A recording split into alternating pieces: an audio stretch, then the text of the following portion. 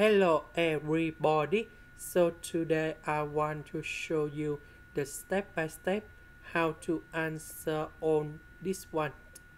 We know that the best way to analyze the cash, so we just select about like this.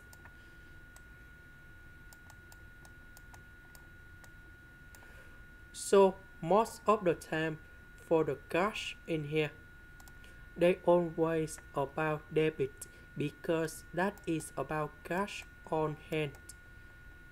Cash on hand, that means you have the money and you can see the money right now in here. That's why they always can see. That's why we put about debit. About service revenue, we need to know that about the revenue.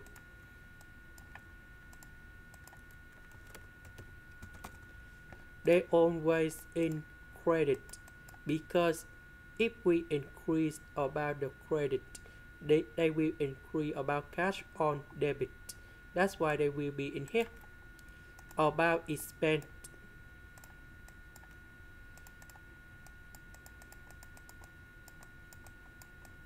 they should be in here.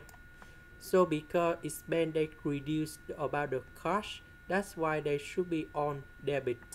So revenue credit, expense debit. About accounts payable, this is on liability. So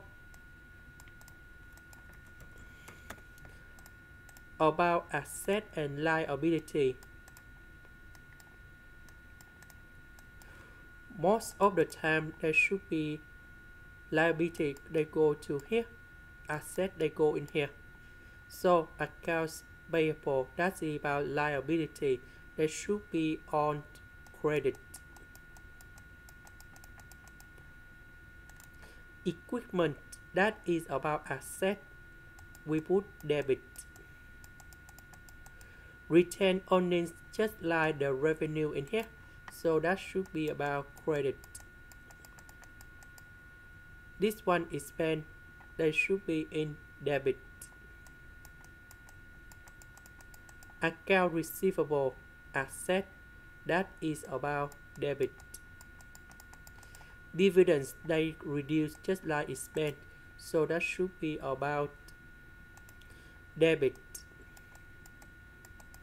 Common stock, they increase about the cash, just like revenue, credit. And this is the technique how to analyze. This is the end. Thank you for watching.